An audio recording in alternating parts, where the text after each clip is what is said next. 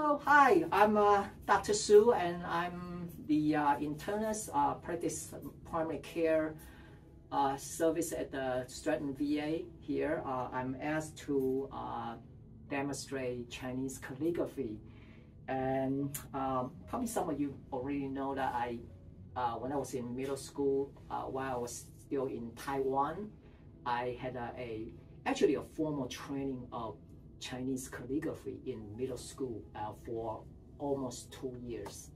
I was probably about at the age, I think 10 to 12, and every morning I have about an hour or so in the morning to just practice the Chinese calligraphy, and for 2 years. So, and I'm gonna go into that in more detail about there's different styles of Chinese calligraphy. So, and I'll tell you about what style I learned when I was at that.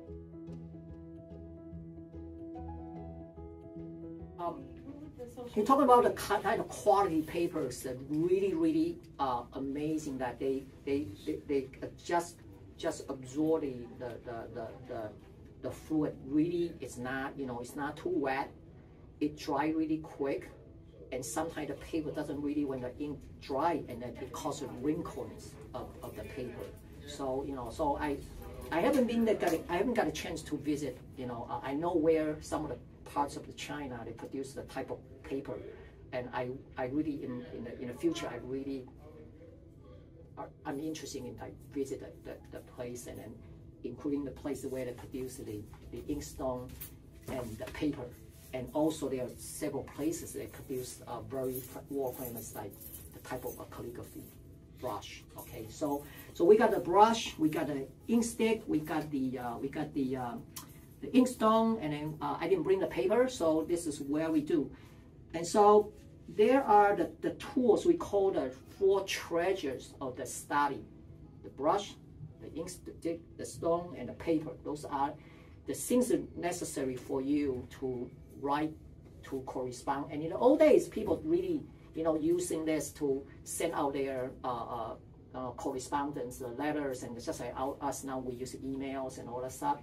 And this is definitely something in the old days. And they do that, and people really are proud, especially the scholars are proud of with years of practice, and to send out their letters to other people. And part of the reason that people judge the style and then the character of the calligraphy. And so purportedly that it's not just a form of writing. I'm just going to quote it. It's a way of expressing one's thoughts and emotions through the beauty of the strokes and the harmony of the composition. Okay, so when they mean composition, and what they mean is like, we're gonna go talk about one of the styles. Really, kind of like we call it. Let me see. It's called cursive script. Cursive script. That's what the style. Cursive script. It's really chaotic, random, and all that stuff. I'm gonna show you the book, like the style, and it's really similar to. I bring one of the book about Western art. It's almost similar to Pollock Jackson, like the drip painting. So you think about it, the drip painting. It's just basically it's gonna be like I'm gonna show you what the cursive style. It's like instead of the real brush that in contact of the paper, but it's just a Pollock Jackson. Just it's, instead of putting the thing on the canvas, but he just do the drip. And then so and you see a lot of like the drip, and then the lines, and then the curves and all that, with the thick mixes, thin lines, and some are thicker ones, and seemingly looks very random and chaotic, but there's some sense of harmony if you look at overall from distance. And that's exactly sometimes the composition, which I'm going to show you in this book, especially those are famous pieces are exhibited in the museum. You can see that the way the whole composition is very kind of balanced out. Okay, right. So I'm going to show you all that, and you know, it's kind of like considered a fine art in especially calligraphy in China. And I wanted to quote especially there's a book Alan Watts. If you're interested in about the evolution of Chinese writings and especially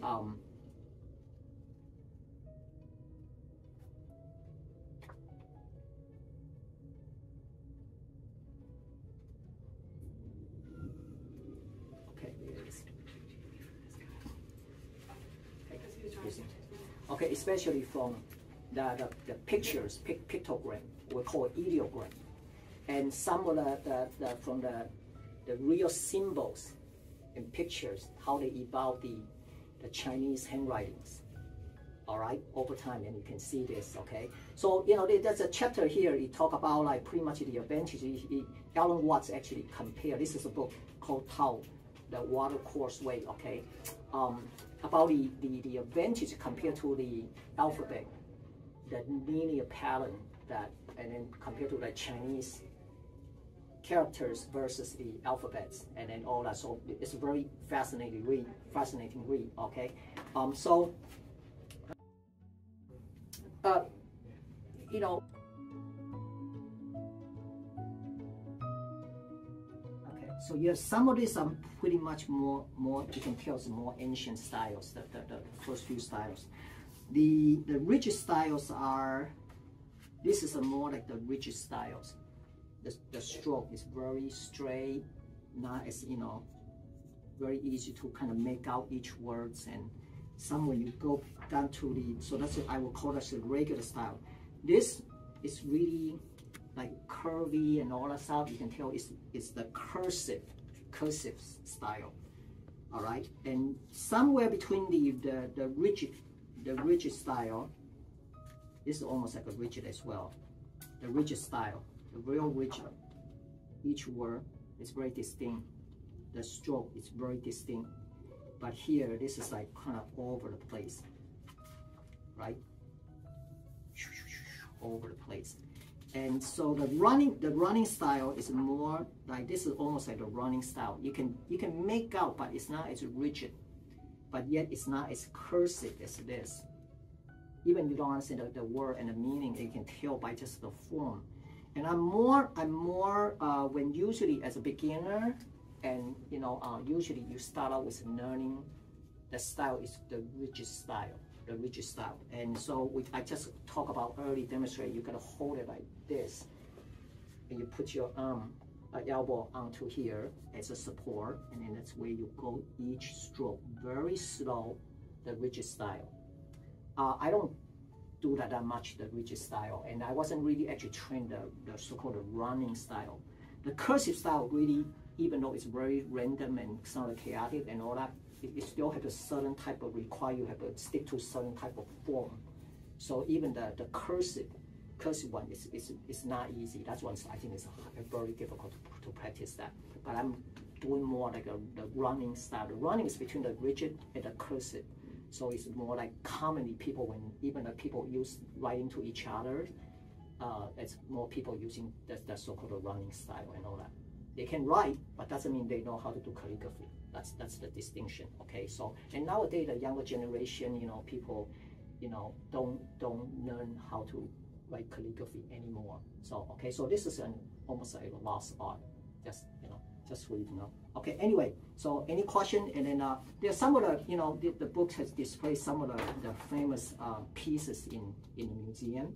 If you ever, you know, get a chance to you know, go to Asia, you know, go to the museum, and you're gonna see some of the famous calligraphy on display.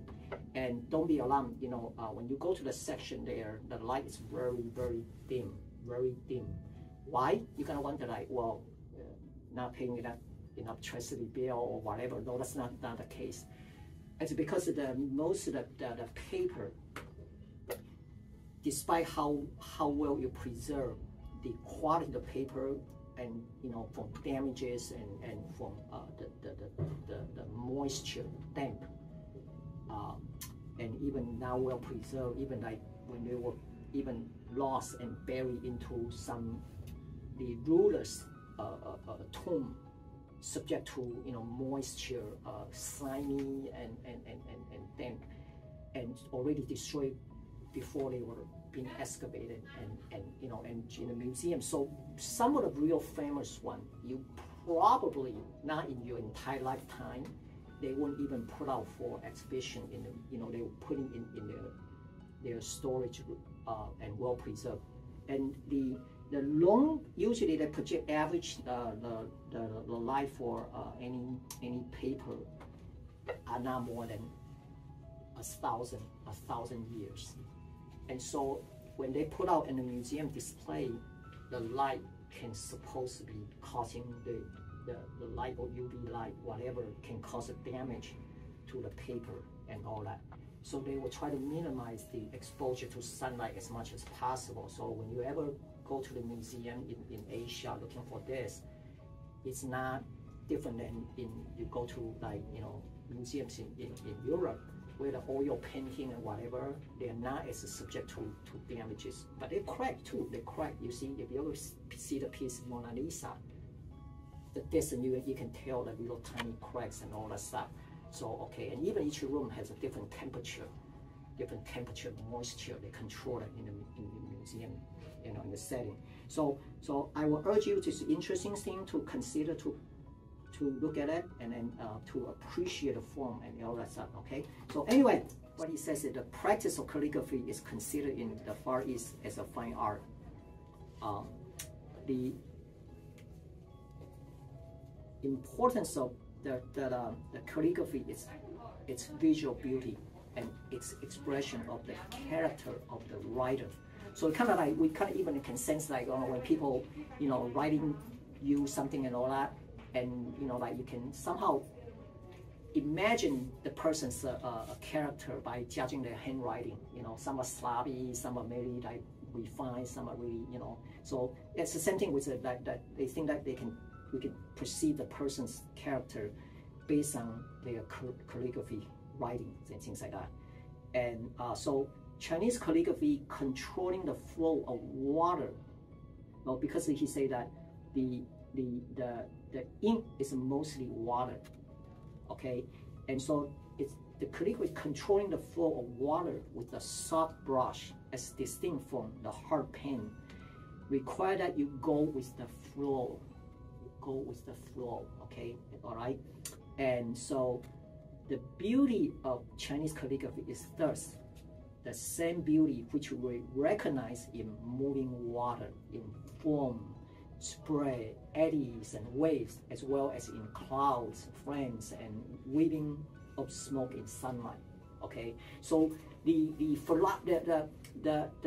Eastern philosophy, especially toward the Tao, and then especially it's like the water course way. Tao is a type of philosophy originated in China, and really emphasize the relationship between man and the nature, and especially toward to the flow, the water way, it means like to be flexible, okay, to be flexible like water, or I go with nature, go with the flow. That's what we say it. And calligraphy is a part of, considered as a fine art, and really in accordance with the Tao philosophy. So if you're really interested, and Alan Watts' this book is very, talk about like the Tao philosophy, the yin and yang, the Chinese character, the calligraphy, and especially he also, as a Westerner, he's really conversant in the Eastern philosophy, and he also mentioned that he practiced calligraphy for many years. Alan Watts. Okay, so I really strongly recommend this book in case you're interested in it. So anyway, so we talk about that, and I'm gonna sort of show you a little bit about the style. So all right, so we talk about the calligraphy as an art, and then now I'm going to talk to you about the different styles and all that. So there are the mainly 5 styles: the seal script, the curvicle script, regular script, running script, cursive script, or you call style or script, whatever. So there are mainly five major ones. You probably can not to worry about the first two. Obviously, they go by almost chronological order. You know, back to the more ancient, over 2,000 years ago, and the official style is okay. So almost the initial very old is that they carve into the turquoise, or it's just like Sumerian culture, the cuneiform, the writings, and then they used to stick to write on the clay and then the cuneiform. So think about that's very equivalent to that, and they carve onto the animal bones and things like that. That's the ancient, and even I mean we some are very picturesque, symbolic, and even we can understand, even though some you can probably make it out. And so this is one of the very more ancient handwritings.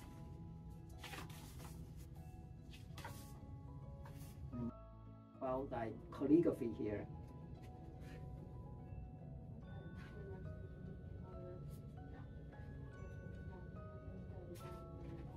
By the way, feel free to ask me questions. It's not a real formal, right? You can interact and then ask me questions, okay? So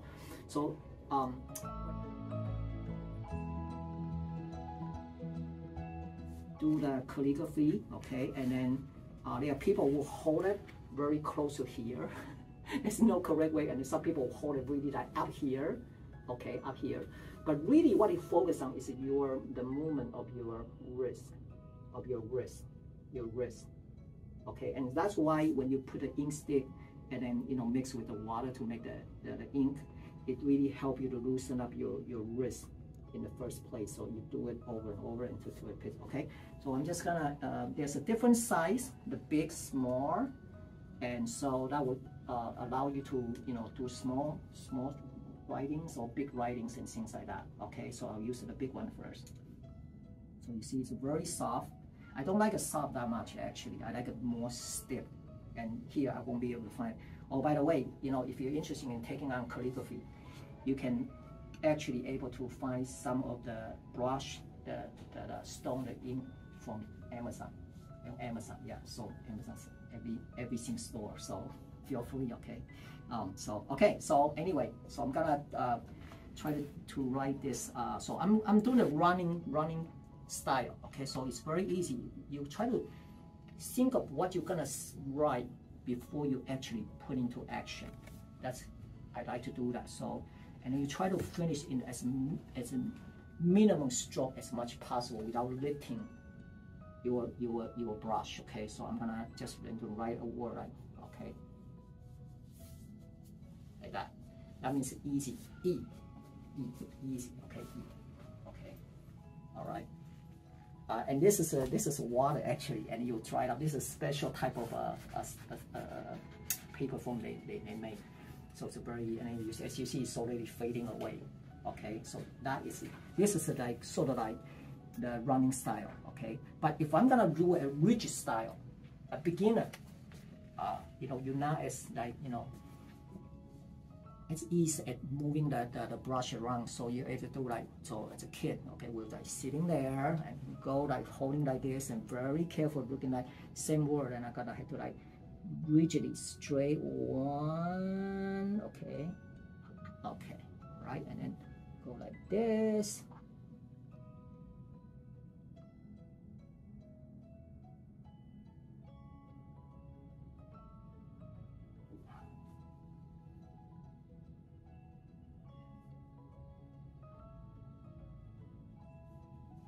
Okay, so that's like a date, okay, and then here, so you see, okay, and then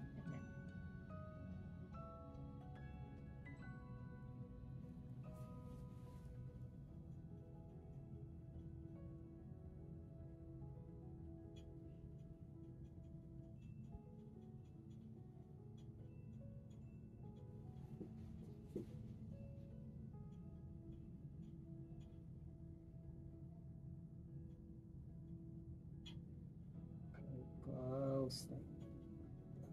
Okay. Oh, it's very painful. Okay, even take me like don't have the time like, to do this kind of stuff, right? As you get older, you don't have as much patience. Right? Because okay. See how long it take for me to get this?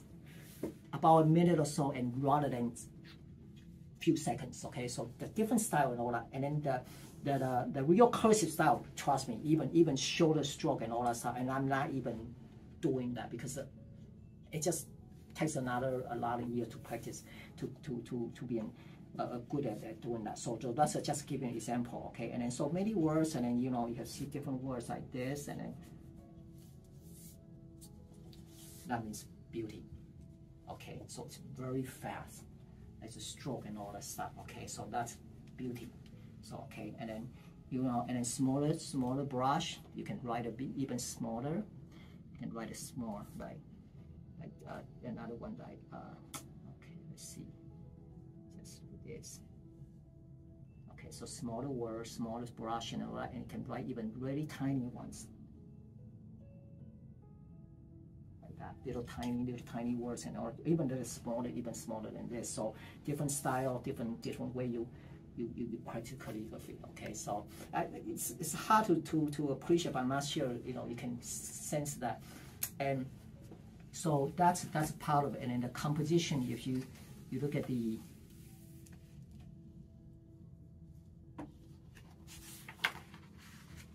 way the overall,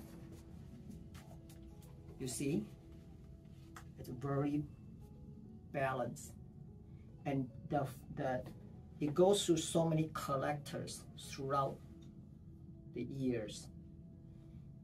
It goes through different hands before it gets put into the museum. And in modern time, each collectors put a stamp. As I was the owner of this piece before, you see. But you got to remember, even when they put a stamp, they'll find a space and also create a sense of balance. So make sure they're not just stand like right here. Whoop, no, here, maybe here or somewhere. Okay, and some of the, again, see here, many different places. Okay, and this is, you can tell this is very random and all over the place, cursive. The running, the cursive style. And the other two styles, they're all maybe even we can recognize that we don't practice, not that we don't recognize, I should say. So this is very, so that the piece on display where they stand is also matters to create a very harmonic composition. All right. So I think that's it. I hope you were take up the interest if in the future ever want to consider practice calligraphy, and it's something to as a hobby, and then you wanted to as something. And if any question, feel free to let me know. I will be glad to answer any question you have. So maybe.